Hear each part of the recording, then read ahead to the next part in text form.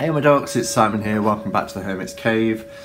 So today, this is kind of a request. I was in a chat, Backers chat I believe, on Friday night, and for some reason we started talking about tinned decks, and I said I'd got a few tinned decks, and somebody suggested that I show them, and I said, well, I can show them, don't quite know what to say about them. But by all means I can show them. The conversation actually came up because I had ordered the Universal Weight in a tin, which has just been released by US Games. A little story there as well, if I can just segue for a second. So you know about my ongoing kind of issues with Amazon. And whilst I cancelled my Prime membership, they left my account open, which is good in the way that I can still have a wish list. But I choose to buy from Book Depository, Wordery, etc. Anyway, I went on and I saw that they'd got the Universal Tarot in a tin, Universal Weight Tarot in a tin, and I ordered it through them, Book Depository through them. This morning, I received an email from Amazon saying we've cancelled your order and you'll be refunded in 7 to 10 days. Now normally that's when there's nothing in stock. No explanation given, but then it said you may want to go onto Amazon and order through Amazon. No, I don't want to do that. So I went on to Book Depository and they have them in stock. So I've ordered direct via Book Depository. But I thought it was really naughty that they offer to sell things through Marketplace, and I selected Book Depository and they just cancelled the order. No explanation given, suggested I buy through them, and yeah, there we go. So that's my little segue. So it hasn't arrived and it'll probably take a week with it being Book Depository to get to me. But so far I have 12 tins, tarot in a tins, from US Games. There are other kind of things that come in tins, you know, ones you can buy from like Mate Playing Cards, or there's that holographic Chinese deck that came in a tin. But purely from the US Games style tin, I have 12. So I thought I'll just talk about my favourite tarot in the tin. Now, not all of them are tarot, because I have as well Pix's Astounding Lenormand in a tin, and this is great. I mean, everybody seems to think as well that the tins are all the same size, that they're all the same thickness, the cards are the same. They're not. They do vary, so they don't stack very well at all. They topple everywhere. So for instance, the White Sage in a tin is different to the Smith-Waite Centennial, and they don't sit or stack. Also, you notice them more when they're laid out like this side by side. The Lenormand deck, as you'd expect, I suppose, these are beautiful, look at the backs. The Lenormand deck, Pix's Astounding Lenormand, the cards are smaller than, for example, the Centennial. So just to give you a comparison, that's the Centennial that we know and love, and then you have the Pix's Astounding Lenormand. So not much different, same width, but they are a little bit smaller. So they do vary. So I noticed a conversation in the Hermit's Cave group where somebody was asking, are they all the same dimensions, etc., and they're not necessarily guaranteed to be. What I love about Pix's Lenormand here is somebody said that all the pieces of art used are in the tarot, and that's not strictly true. There are, because there is an artist, which is, it's by Edmund Zebrowski. You know, there's the Sun card clearly, but in the Sun card, in the tarot, you don't get the entire, so someone's, you know, filled in, Edmund. That is taken from the Star card. But you know, first time I saw that, I thought, oh, that would be the house that's in the Four of Wands, but it's not. You know, so they've kind of used artistic license You know, maybe that's a key that's based on one of the keys in the Hierophant card. But it is in the style, and Pixie's got a lot of art as well that's not just the RWS. You know, she was an illustrator, etc. We recognise that horse. But it's wonderful, and it is so in keeping with, you know, the Centennial. It's done just like the Centennial in terms of the coloration and shading, etc. So I love this, and I often forget to mention it. When I was talking about my Lenormand collection, I get my box out that has all my Lenormand decks in, and of course the tin version sits with all my tins. So I often forget that I've got that.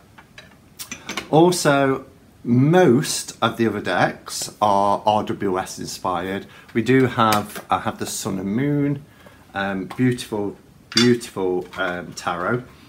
And wherever possible, I try and make sure I've got the full-size deck as well. So this one is gorgeous. I edged it in black, and it has black borders, whereas the full-size tarot has white borders. But the artwork in this is gorgeous. And these feel like quite large cards, and the cardstock feels a lot thicker as well. So this is a deck that I really love, the Sun and Moon Tarot. And this is by Vanessa Decourt. Of course, I had to think there for a second.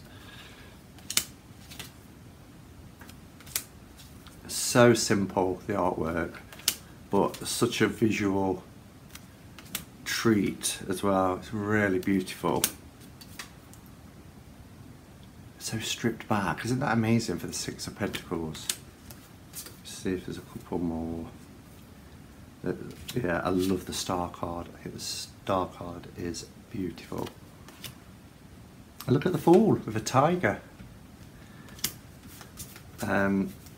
So yeah, that's the Sun and Moon. Also, I have, which isn't RWS based, the Zilich Tarot. This is one of my most recent, I think probably the last one I bought that was tarot in a tin. And this one again, you know, they're wider. They're quite, if you compare this with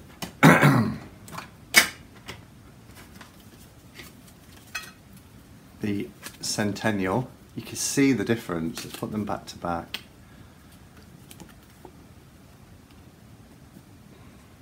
There you go. So just because it's US Games and it's a tarot in a tin, and doesn't you know mean they're all going to have the same dimensions, etc. I'm not going to show too many of these. Most people now have seen the Zilich. Beautiful artwork, coloration is stunning. These are the backs, and this is a Thoth inspired deck. I haven't really worked, even though I appreciate its beauty, I haven't really worked with it a lot, to be honest. I haven't had it that long, but I haven't really gotten around to working with this yet. So there's that one. And then the other one is a Marseille. Now, as far as I'm aware, this is the only Marseille that comes in a tin, and it's the Tarot di Maria Celia. And this is gorgeous. Absolutely gorgeous. That's a little title card that you get. These are quite dinky as well. I love the backs. These aged, almost like playing card back, vintage style, beautiful. And the Hermit's on the top. Again, lovely purples, pinks, greens. Very soft colour palette. Love that Death card. There's that Ace of Cups. And I was thrilled when I heard that they was bringing out a Marseille in a tin. Swords. Four of Swords. Cups. So they're really pretty. Let's show some wands and pentacles. Find a pentacle. Oh, the next one is pentacles. Yeah, so the Ace of Clubs. And the cardstock of this is divided. It just feels really buttery and beautiful. There's the moon. She's gorgeous. Yeah. So this is by far my favourite Marseille tarot deck in a tin. I'm not funny. I don't know why I think I'm funny. I'm not funny. I've also got some the standard, you know, Radiant, Centennial, what we think of as some of the classics, the Aquarian Tarot. I have the Morgan Greer. I have done a video comparing this with the full size Morgan Greer because there is a slight colour change between the two decks. If I can find it, I'll list it below as well. And then I also have Barbara Walker in a tin. I'll just show you a couple of these because Barbara Walker doesn't get a lot of exposure, to be honest. And these cards are really big. They just fit the tin, but they're really quite large for a tarot in a tin deck, both in terms of width and height. But look how beautiful they are. Again, very stripped back. There is a lot of border on them. And I don't have the full size of this. I was only able to get, I believe it's out of print now, or it was around the time when I was buying them. But I love that. Look at that Five of Wands. Oh. So I was only ever able to get the tinned version. Same with the next two as well that I'm going to show you. We'll start with the Hermit. Gorgeous. Oh, Two of Swords. Let's just show the Two of Swords. Oh, and the Three of Swords is amazing. I love that for Three of Swords. So that's Barbara Walker. And do you know what? I was having this conversation with Sandra and I was talking about tarot in a tin, and I said, tarot in a tin are great for just throwing in your bag. I don't throw them in my bag. I think the only time I've ever thrown a tarot in a tin in my bag was the Radiant, and this was the first tarot in a tin that I got. And I threw it in my bag and it started to scuff and get knocked about. And that's the idea. You know, they're metal, they're durable, doesn't matter, it protects the cards. Why am I so het up about, oh, my tin's getting damaged? But I was, so I took it out, and I tend now just to use a, like one of the little mini vintage ones or something like that, wrapped in a cloth. I have the White Sage, so White Sage I adore. It took a while to get this because it was released in the States a lot sooner than over here. I had the full-size version, and I can remember thinking that the cardstock was really poor on the indie because it came out independently produced, but the tin came out mass-produced by US Games, and I thought, well, US Games has amazing cardstock. So I got them, and it is amazing cardstock, but actually when I compared them side by side, but these have that feel. My fingers now feel oily because I'm touching these cards. They have, I don't know what they coat them with, but it's got that kind of, I can feel it on my fingers afterwards, like a buttery, oily feel. When I held them side by side, there wasn't that much difference, but I guess the smaller the card, the more durable the card feels, if that makes sense. Probably not. Yeah, so it's very pippish, as you can see, but it's also extremely beautiful. So that's the White Sage. Look.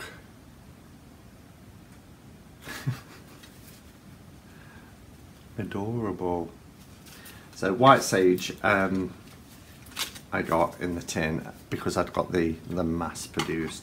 Now the last two I want to show you with the 12 were decks that I just couldn't get full size. Whether I can now, I haven't looked for a couple of years, but the first one was the Wonderland Tarot. And I love the Wonderland decks. You know, I've got Barbara Moore's, I've got Baba Studios, I've got Dame Darcy, but this was one of the first, and it's a really nice deck. Again, not one that gets a lot of exposure. There's the back, we have Mad Hatter as the Fawn. Cardstock is amazing. It's really thick and lovely. You can see by the thickness of the pile.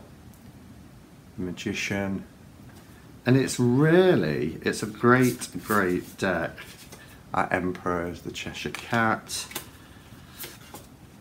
Tweedledee and Tweedledum for the lovers, which I love. Strength lot with a unicorn and a lion. So it's illustrated lovely. It's very RWS. There's our devil. And I love it. I really love it. Look at the tower. So it's a fun little deck, and I was only able to get it in a tin. And then the last one really kind of shows my mental age, but I could not get this. It's the Gummy Bear Tarot, and this is awesome. These are the backs. Oh, little gummy bears. And this is so RWS. Isn't that creepy? The High Priestess. Empress. Yeah, I just really love it. There's me Five of Pentacles, look. Little gummy bear on crutches. But I was only able to get this, and not a lot of people knew that this was available in a tin. I've had a few people come here, you know, and look through my deck and it's like, Gummy Bears is in a tin? They had no idea. It kind of reminds me a little bit of the International Icon, you know, because they're so RWS, but, you know, the characters being portrayed by the little gummy bear creatures. So it's great. So, I mean, this was supposed to be my favourites, wasn't it? And I've kind of showed you them all and said that I love them. But for the quirky value, Gummy Bear in a Tin is right up there. For RWS, it is the Smith Waite Centennial. I mean, I wish they'd come up with a borderless one. It would be nice. And yes, US Games, if anybody from US Games is ever watching this, Deviant Moon in a tin. I know the dimensions might need to be looked at and stuff, but you know, US Games, you know, what's the word? Publish? Yeah, produce, publish. Deviant Moon. So Deviant Moon in a tin, please, would be amazing. And also, if you're doing the Centennial, could you do the borderless? Although I really like the Centennial, you know, we got spoiled, didn't we? Because this was a lot of people's favourite deck as an RWS. It's got Pixies font, it's beautiful line work, the coloration is atmospheric, it has that vintage feel to it. It's a wonderful, wonderful deck. And then we got the borderless and was like, oh wow, they just took it to another level. But some people really like the borders. Some people don't like the borderless edition, and that's fine too. But it'd be nice to have that option. But my favourite of all of my tin decks is this one, and it's the one I use the most. There's some extra art cards that you get in it. They got muggled up in there. I normally have my little book which divides them, but I haven't at the moment. And then of course Maria Celia, because it's Marseille in a tin. So these will probably be my three favourites. Quirkiness, because it's not RWS. I'm still not really into the whole font thing. For a traditional RWS, and also give a little mention to the Lenormand Pixies Astounding Lenormand. I think it's wonderful. Alright, so just a quick fun Sunday afternoon video and an excuse to play with some of my decks really, but if you've watched it this far, thank you for watching. What tarot in a tin do you have? Or have you seen any here that you didn't know were available? What haven't I got from tarot in a tin? I think is there Halloween tarot in a tin? Obviously Universal is coming and will be joining my collection. And I don't really know why I've got them. If I'm honest, I don't know why I've got them, because whenever there's a full-size version as well, I like to have them both.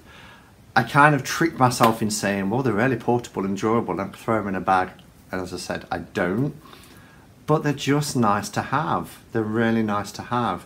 And, you know, if you're doing a big spread and you're limited for space, they're great for that because they take up less space. And when I do online readings for people, sometimes, you know, if somebody's asked for like a 13 card spread, then I will like to use probably my Smith weights and Tenniel so I can fit them out and have that in shot on camera.